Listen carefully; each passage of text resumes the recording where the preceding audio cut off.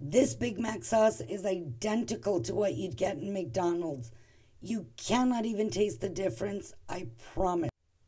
Take 1 cup of mayo, 1 cup of ketchup, 3 tablespoons of sweet relish, 1 teaspoon of yellow mustard, 1.5 teaspoons of sugar, 1 teaspoon of apple cider vinegar, and give it a really good mix. Mix all of the ingredients until they're well combined.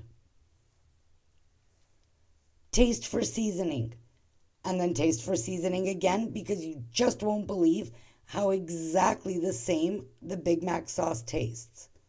Slather it all over your burger or use it for dipping your French fries. Enjoy!